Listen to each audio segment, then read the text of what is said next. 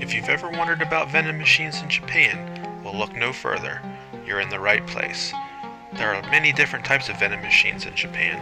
Some serve drinks, hot food, and other assortments. Now, the price of these vending machines are very comparable to those at convenience stores like Lawson's and 7-Eleven, but are much more expensive than the grocery store. The red means that they're served hot, and the blue buttons mean that they're served cold. Here's a food vending machine, which are not as common as the drink vending machines. Now, there are also snack vending machines, but the ones like the one picture right now are hot food.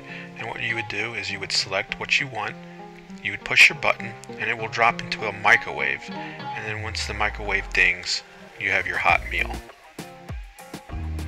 And just like hot vending machines, they have cold vending machines as well, such as ice cream. They also have vending machines that do cigarettes,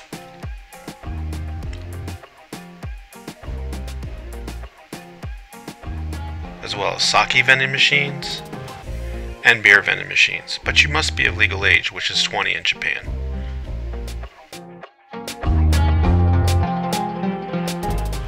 Just like other places, there are plenty of vending machines where you can get your toys. Here in Japan, these are called gacha-gachas.